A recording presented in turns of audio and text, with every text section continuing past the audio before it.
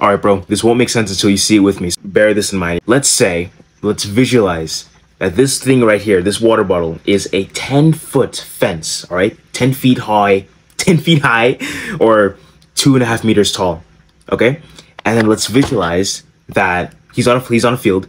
This pen right here is a guy, just your average, okay, good-looking guy, average guy.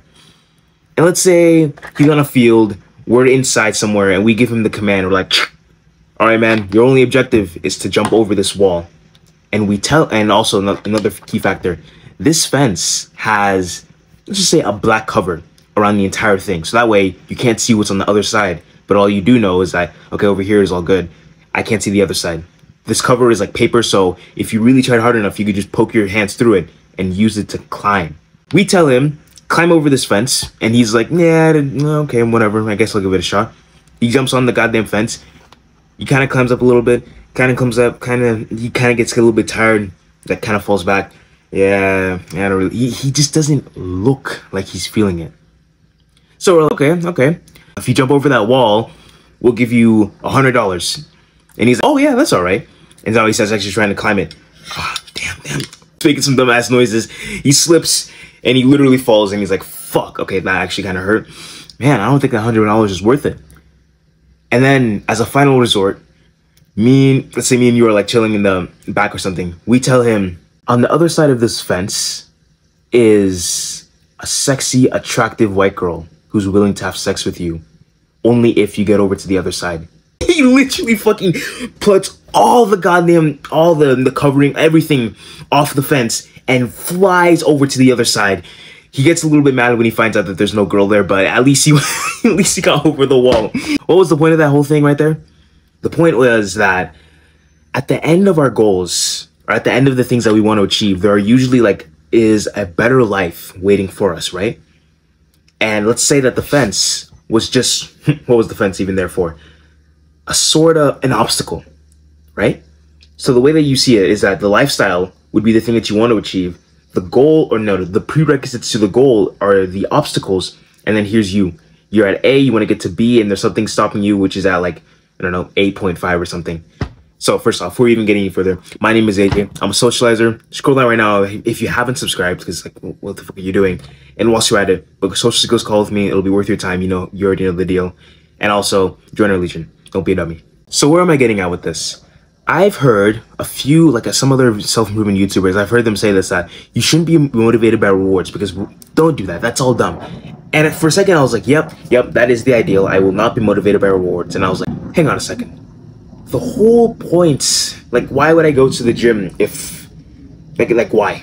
Why, really? Why would I go to the gym, bro? So I could build muscle. Great. What's the reward in building muscle? Looking sexy as fuck so you can take good ass pictures, which will also get you more girls, which will also get you into a much more polarized and really deep loving relationship. That's a reward, right? But then some other fuckers will be like, don't focus on rewards. Rewards are... So I had to do some more thinking. I was like, okay, it's spirituality. That's why. Spirituality is more like the death of ego, the death of needing more. It's more like I'm satisfied with where I am right now. I'm okay with being at A, and A is good.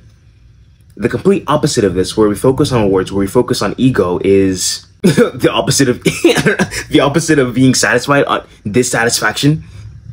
So here's what I think. Our greatest motivators in life is to reproduce, pass on our genes, and to have sex with women. Pretty much, our greatest motivators. Live awesome lives like that, yeah? And that's at B.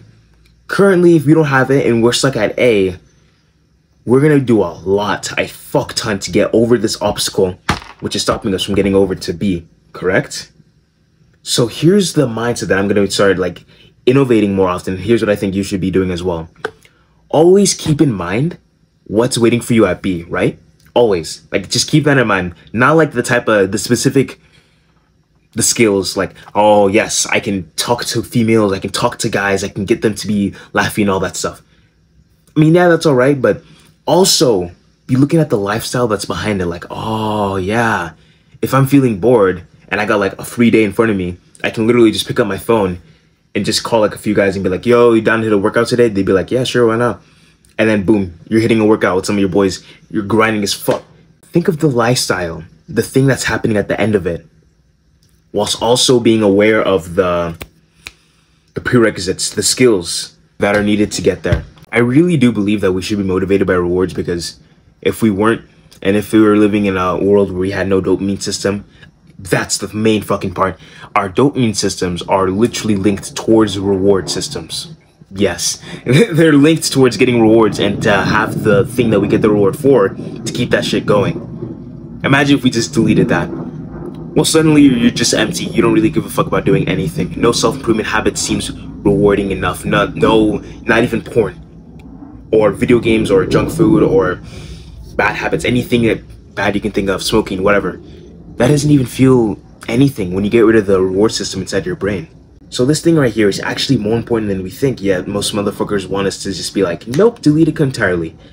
I think there's levels to this shit. I think there's ways that we can like turn this shit around. And that's what I'm gonna start doing.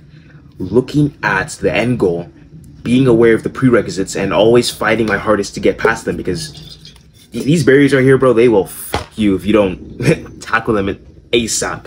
But also being aware of the fact that I'm still at A. I still need to keep on climbing this thing right here so I can get to B. So yeah, be motivated by rewards. I think it's one of the greatest things you could ever do.